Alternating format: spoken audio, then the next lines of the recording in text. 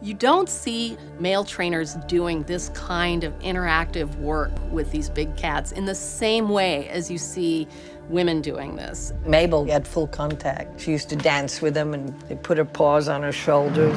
You teach a tiger to wrestle. Now, why is this such a difficult feat, Mabel? The tiger is a natural killer, and you cannot take it out of them. They once get a hold of you or a piece of cloth or anything with their claws, they start tearing with all 4 feet. And seeing you on the ground makes them feel as if they were masters. Yeah. I never think it's prudent to be on the ground when there's a big cat nearby. That's just me.